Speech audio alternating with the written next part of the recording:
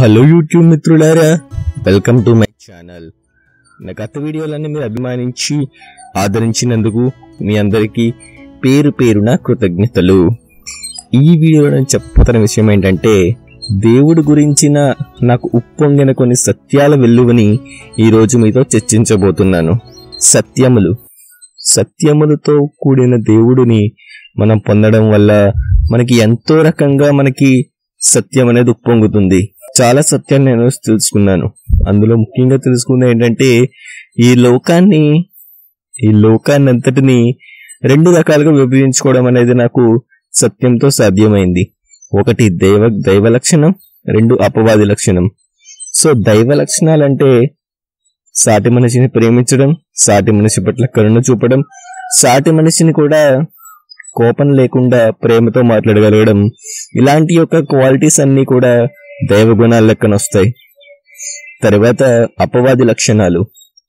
ఇక అపవాది లక్షణాలంటే ఈ లోకానికి, ఈ లోక సంబంధమైన విషయాలు, ఈ లోక సంబంధమైన ఆచారాలు, ఈ లోక సంబంధమైన యొక్క మాటలు, లోక సంబంధమైన కోపాలు, ద్వేషాలు, భావాలు, ఇగోలు, ఇవన్నీ కూడా అపవాది యొక్క గుణాలే. సో ఈ రకంగా దేవుడిని అపవాదిని మనం సెపరేట్ చేసుకోగలిగితే మనం దైవత్వంలో ఎక్కువ ఉంటున్నామా, అపవాదులు ఎక్కువ ఉంటున్నామా అనే విషయాన్ని మనం తెలుసుకోగలము. సో దైవత్వంలో ఉండాలంటే దేవుడిలో ఉండాలి. సో దేవుడి యొక్క లక్షణాలని, దేవుడి యొక్క గుణాలని మనం చదువుతూ ఉండాలి నిరంతరం. సో అది దైవత్వం. సో దేవుడు ఈరోజు మనం ఉన్న ప్రజెంట్ లైఫ్ స్టైల్, ఇప్పుడు ఉంటున్న ఈ జనరేషన్, ఈ ప్రెసెంట్ లైఫ్ స్టైల్లో ఎంతవరకు మనం దైవత్వాన్ని పాటిస్తున్నాం మనం లైఫ్ స్టైల్ అనేది మనం ఒక్కసారి మనం అవగతం చేసుకోవాలి. ఎందుకంటే మనం ఉంటున్న ప్రెసెంట్ లైఫ్ స్టైల్లో నాకు తెలిసి చాలా మంది కూడా అపవాది యొక్క గుప్పెట్లో ఉంటూ దేవుణ్ణి నామమాత్రంగానే వాడుతున్నారు.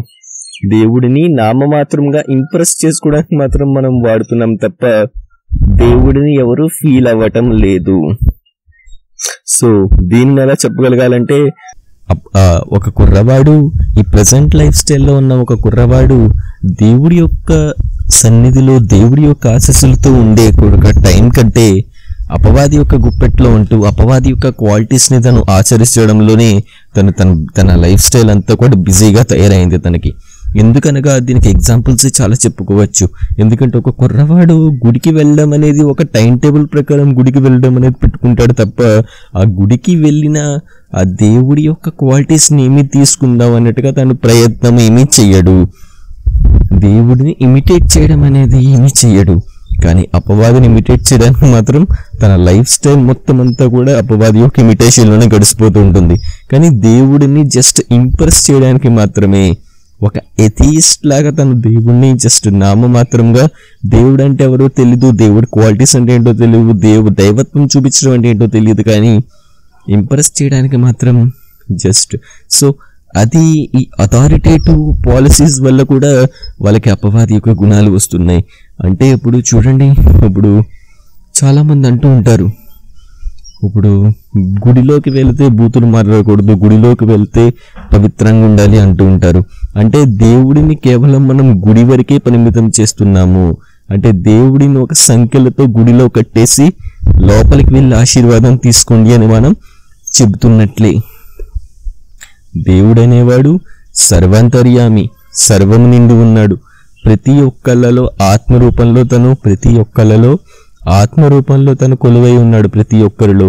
సో ఆ ఆత్మలన్నిటిలో కూడా తట్టి లేపితే ఆయన ఆత్మ ద్వారా వాళ్ళతో మాట్లాడుతూ ఉంటారు. సో అది ఆ ఆత్మ ఎవరికి వాళ్ళే తట్టి లేపుకోవాలి. ఒకళ్ళు వెళ్ళి ఆత్మని తట్టి లేపే ప్రయత్నం లేదు. ఎవరికి వాళ్ళే లోపల నుంచి స్పిరిచువాలిటీ పెంచుకోవాలి, లోపల నుంచి ఆధ్యాత్మికం పెంచుకోవాలి. అప్పుడే దైవత్వ గుణాలు ప్రదర్శిస్తూ ఉంటారు. సో ఎప్పుడైనా మీరు చూడండి, ఆధ్యాత్మిక ప్రాక్టీస్, ఆధ్యాత్మిక సాధన చేసే వాళ్ళు శాంతంగా ఉంటారు, మోటివేషనల్గా ఉంటారు. ఎందుకు అనుకున్నారు? అవి దైవత్వ గుణాలు కనుక. సో ఈ దైవత్వ గుణాలన్నీ కూడా పాజిటివ్ ఎనర్జీస్ వస్తాయి. చర్చ్ అయినా, హిందూ అయినా, హిందూ అయినా, క్రిస్టియన్ అయినా, ముస్లిం అయినా, జైన్ అయినా, సిక్ అయినా, బుద్ధ అయినా, ఏదైనా అవనివ్వండి, ఏదైనా కూడా దైవత్వాన్ని కేవలం ఒక ప్రదేశానికి, ఫలానా ఒక టైంకి, ఫలానా ఒక చోటుకి మాత్రమే పరిమితం చేస్తే మనం ఎంతో తప్పు చేస్తున్నట్టే, ఎంతో మూర్ఖత్వం చూపిస్తున్నట్టే. కనుక దేవుడు అనేవాడిని మనం ఎల్లప్పుడూ ప్రతి క్షణము కూడా మనం చూసుకోగలిగితేనే మనం ఆ దైవత్వ గుణాలని మనం ప్రదర్శించగలము, ఆ దైవత్వ గుణాలని మనం చూపగలము. సో ఇదే దైవత్వం యొక్క సత్యము. అప్పుడు ఫలానా ప్రదేశానికి మాత్రమే దేవుణ్ణి పరిమితం చేస్తూ ఫలానా ప్రదేశానికి వెళ్తేనే దేవుడు ఆశీర్వాదాలు పొందుతాయనడం కూడా ఒక రకంగా అబద్ధపు భావనే. ఎందుకంటే మనకి ఇక్కడి నుంచి ఫలానా ప్రదేశానికి వెళ్ళడానికి టికెట్టు, ఫలానా ప్రదేశానికి వెళ్ళడానికి డబ్బులు అవి కావాలి. కానీ దేవుడికి సర్వాంతర్యామి, ఆయన మనం ఇక్కడి నుంచి అక్కడికి వెళ్ళే లోపల ఆయన మనతోనే వెళ్తూ ఉంటాడు, మనతోనే ఉంటూ ఉంటాడు. మనమే ప్రదేశాలు మారుతూ ఉంటున్నాము. కాబట్టి పుణ్యక్షేత్రాలు, ఫలానా ప్రదేశాలు, ఫలానా టైంలోనే దేవుడు వస్తాడు అనడము ఇవి కొంచెం సాటిస్ఫాక్టరీ అంశాలని అనిపించడం లేదు. ఈ సత్యంలో వెళ్ళేవాడికి ఇవన్నీ సత్యభావన కలగడం లేదు. అండ్ తర్వాత చాలా ఉన్నాయి. ఆచార వ్యవహారాలు అనేవి ఒక మనిషి దైవ సాధన పొందడం కోసం పెట్టుకున్న విషయాలు తప్ప ఆచార వ్యవహారాలు దేవుడి ద్వారా వచ్చిన సందేశములు కాదు. కనుక ఆచార వ్యవహారములలో దేవుడిని చూడడం మంచిదే, కానీ దేవుడు అంటే కేవలం ఆచార వ్యవహారాలు మాత్రమే.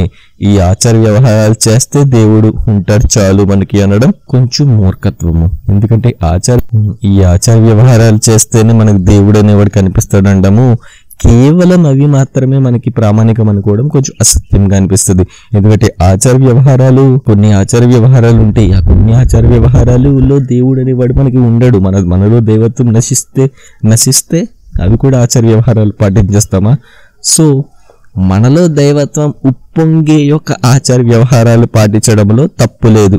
కానీ మనలో ఎప్పుడైతే మత సామరస్యం కోల్పోయి, మనలో ఎప్పుడైతే ఎదుటి వారి పట్ల ద్వేషభావన రగులుతుందో అలాంటివన్నీ కూడా మూఢ విశ్వాసాలు, మూఢనమ్మకాలు, అసత్యాల కింద మనం భావించుకుంటే మంచిది. కనుక ఈ రోజు నేను చివరిగా చెప్పబోతున్న మాట ఏంటంటే, దేవుడి మనం నిరంతరం పాటించుకోవాలి. మన లైఫ్ స్టైల్లో నిరంతరం పాలు పంచుకోవాలి, నిరంతరం భాగం ఇవ్వాలి దేవుడికి.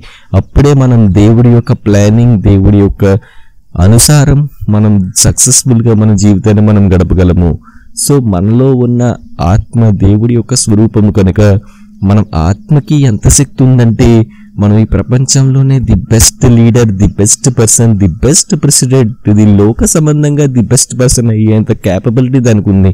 కానీ దేవుడి యొక్క ప్లానింగ్ ఆచరిస్తేనే మనం ది సక్సెస్ఫుల్ పర్సన్ అవ్వగలం. కనుక మన లైఫ్ స్టైల్లో సినిమాలు, పాటలు అండ్ డ్యాన్సులు, లోక సంబంధమైన లక్ష్యాలలో మన లైఫ్ స్టైల్ నెట్టుకెళ్తూ ఉంటే మనకు ఆ దేవుడి ప్లానింగ్ ఎంతవరకు మనకు తగులుతుంది చెప్పండి? సో ఆత్మ సంబంధమైన జీవితం గడపండి, ఆత్మ సంబంధమైన సందేశాలు మీలో పంపుకోండి. మీ బుర్రని ఆత్మ సంబంధంగా మీరు పాలు పంచుకోగలిగితే మీ బుర్ర అత్యున్నత స్థానాన్ని మీరు వెళ్ళగలదు. కనుక మీ బ్రెయిన్ని అత్యున్నత స్థాయిలకి మీరు ఎదగలగాలంటే మీరు ఆత్మ సంబంధంగా గడిపితే ఆత్మ సంబంధమైన లక్ష్యాలలో మీరు పాల్పంచుకోకుంటే కనుక మీరు ఎంతో ఉన్నత స్థాయికి మీరు పొందగలరు. సో ఆత్మ సంబంధంగా గడపడానికి మీరు టైం కేటాయించండి అండ్ మీరు ఎన్నో అత్యున్నత శిఖరాలను మీరు అధిరోహించగలరు. And thank you guys for watching my video. నా వీడియోని మొదటి నుంచి చివరి దాకా చూసినందుకు మీ అందరికీ పేరున కృతజ్ఞతలు. అండ్ దేవుడి యొక్క ఆశీర్వాదాలు మీకు ఎల్లప్పుడూ మీకు కలగాలని భావిస్తూ all the best. May God bless you. Praise the lord. గాలిలోన ఈ నీటిలోన ఆ నింగిలోన ఈ నేలపైన ఈ సృష్టిలోని ప్రతి జీవిలోన అణువులోన భగవంతుడే, అంతా భగవంతుడే, జగమంతా భగవంతుడే, అంతా భగవంతుడే, జగమంతా భగవంతుడే.